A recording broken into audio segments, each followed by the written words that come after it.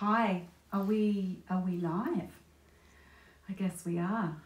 So it's another Friday short concert, and what I'm doing today, I just did a 40-minute concert on Facebook, on my Facebook music page, is it's kind of like getting back on the horse, putting myself in the deep end, because I really wanted to share with all the artists that have come to me and said, how can you do live stream concerts? I can't do it, I'm too nervous.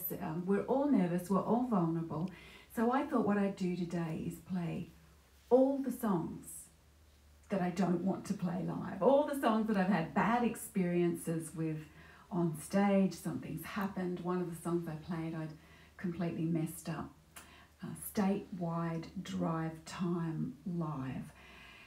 And basically hadn't played it for like 15 years since that happened. And I thought, well, okay, what better way to show that everybody's vulnerable, even the people that do concerts all the time, like I do. There are songs I avoid. There are songs that make me nervous. And it's all about your headspace and what you're thinking when you play. You've got to try and get your head out of the equation and remember that it's muscle memory, and you will remember it if you've practiced enough.